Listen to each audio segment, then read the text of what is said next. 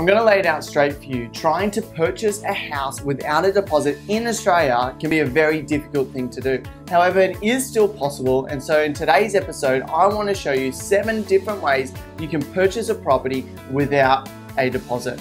Hey, I'm Ryan from onproperty.com.au, your daily dose of property education and inspiration. And there are many reasons why you might want to purchase a house without a deposit. It might be that you have no money and therefore you need to buy it without a deposit, otherwise you can't afford to buy a house at all. It might be that you've just paid down debt, or it could be that you simply don't want to invest your own money into the deal because you believe you can grow faster if you can work out how to purchase property with little or no deposit. There are many different reasons you may want to invest. That doesn't necessarily matter to me. What I want to identify for you is how you can buy a house without a deposit.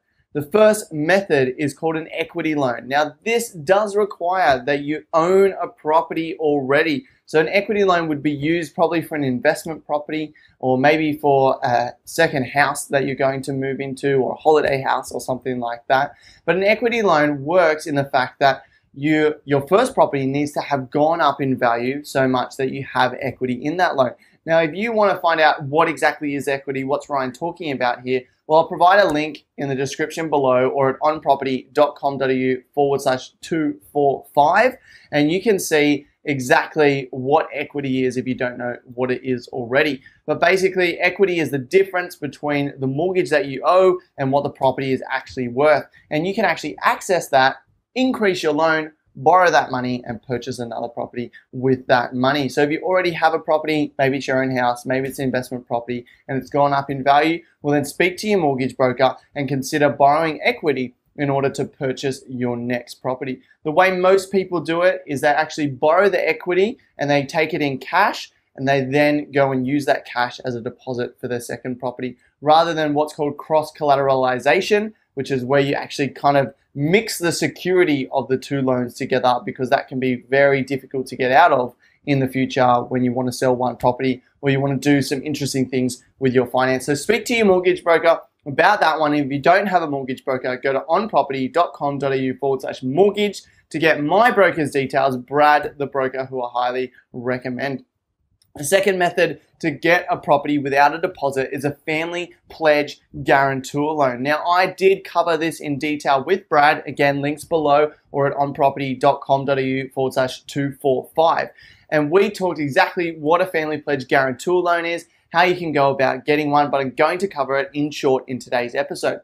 But basically, what a guarantor family pledge loan is your family member, so maybe it's your parents, your grandparents, or your brother or your sister, something like that, generally needs to be immediate family, will actually put up some security for you to purchase your investment property. And rather than put up the security for the whole property, which is what used to happen in the past, they only need to put up the security for the deposit that you don't have, up to 20%. And so you borrow 100% from the loan, which is secured by your property, but 20% of that loan is also secured against another property that your family member owns. So this basically counteracts the fact that the bank is taking a higher risk in you, lending you more money. Well, they now have more security to offset that money that they're lending. So your family members do need to have a property that they can put up as security. The good thing about family pledge loans is if your property goes up in value or you pay down the debt, you can actually get your family's property removed as security, and so just your property is secured against it once you get to that 80% loan to value ratio. The third method is owner finance. This is very common in the US, but not so common in Australia, but still completely possible. Owner finance is when the seller of the property actually provides you with the finance rather than a bank.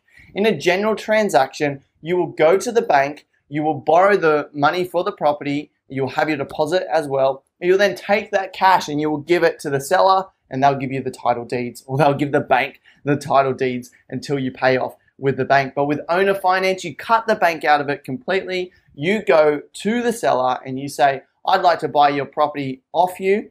You provide the finance to me and I'll pay you back over time. And so the owner will provide finance to you. They'll keep the title deed, but you will own the property, contracts and stuff like that. And then when you finish paying it off, you will then receive the title deed and effectively own the property. But by buying through owner finance, it's very similar to regular finance in that you will have control of that property, be able to rent it out and do whatever it is you want to do with it. However, you'll have a loan with the person who originally owned the property. So that's owner finance in a nutshell.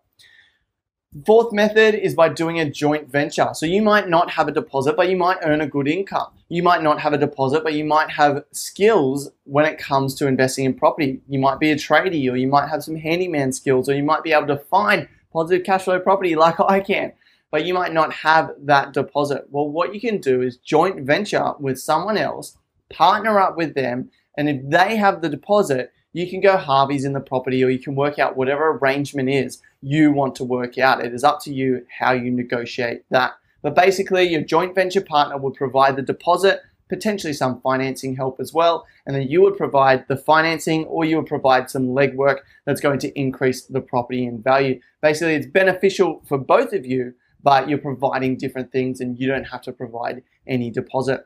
Method number 5 is to buy a really cheap house. Like I listed inside On Property Plus a couple of months ago just to show people that they exist. It wasn't positive cash flow, but just to show people that they do exist, a piece of land for $3,000. $3,000 for a piece of land. Granted, the land was in the middle of nowhere. There was no road to it. It was kind of very difficult to get to. There was no sewage lines, no electricity, nothing like that. You couldn't live on the land, okay? But it was $3,000. I've seen houses in the back of nowhere under $50,000, $40,000, $30,000 for a completely run-down house. You could potentially purchase a really cheap property using the money that you have. A lot of people are trying to save a deposit and can't quite save enough. Well, maybe you want to buy a $3,000 block of land or a $10,000 block of land, which isn't going to be as dodgy, and you can provide that money up front. Now, obviously, you're going to have some deposit, but there is a circumstance where you may have credit card, or you may be able to get a personal loan or something that is unsecured to go ahead and do that. Now, I'm not going to recommend this. I'm never going to recommend that people get credit card debt or unsecured loans in order to do it. I'm just saying it can be done. I'm not saying you should do it or it's a wise financial decision, because it's probably not. But you can do it, and if you absolutely know what you're doing, then that could be an option for you. The sixth method is what's called property syndicates. And so rather than you saving the full deposit yourself, investing in the property and having 100% ownership, you join a property syndicate where a bunch of different people come together to purchase an investment property. There's a smaller investment amount on your part, and it may be possible for you to purchase a property without a deposit, assuming that you can get finance for something like that.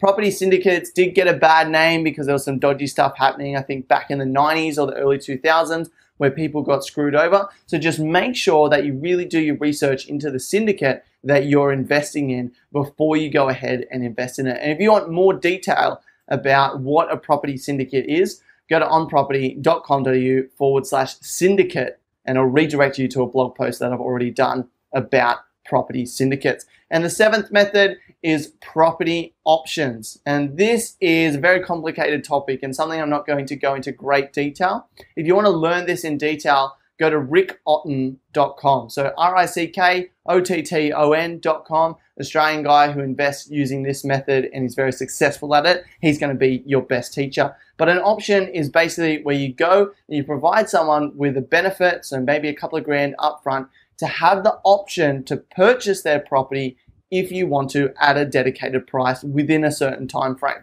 So if that sounds confusing to you, then it's probably not the best strategy for you. But if options make sense to you, then potentially you could go out and you could purchase an option on a property. And if that property then goes up in value, well, then you may be able to purchase the property at the price set in your option and get the full finance for it because it's worth so much more.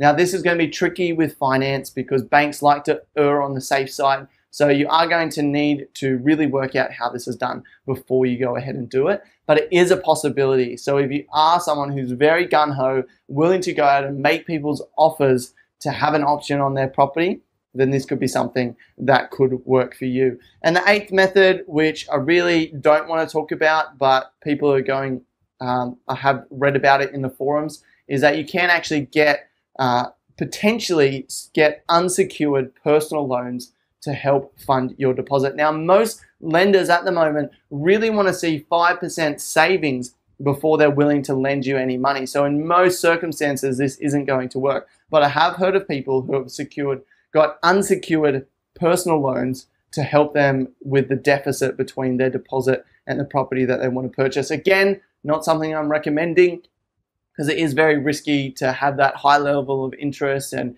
to have all of those loans. If you don't have a deposit, maybe it means that you should step back and you should look at saving your deposit, or you should go back to the last episode where we talked about the things that you can do now if you can't really afford to save a deposit at the moment.